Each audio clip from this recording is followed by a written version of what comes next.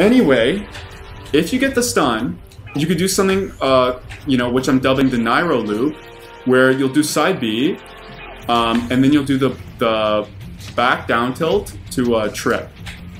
Now, this is the Nairo Loop because it's kind of like an infinite, where you trip and then side B. Now, ideally, the plan is like you wait for them to get up attack and then you do it again. So if they're just mashing A, you could probably get a free like extension, then do it again, and then, you know, do some kind of combo. I'll let you guys practice combos for yourself. This isn't a combo guide. This is a Kazuya, you know, understanding him. So those are Nairo loops, the side B into back down tilt, which I'll get into later on, of course. So now the back diagonal standing, it's this trip kick. So remember the Nairo loops, side B, trip kick, side B. Now the beauty of the Nairo loop, and this will help you get the hang of a lot, is that when I side B here, I literally just bring my control stick. So I side B.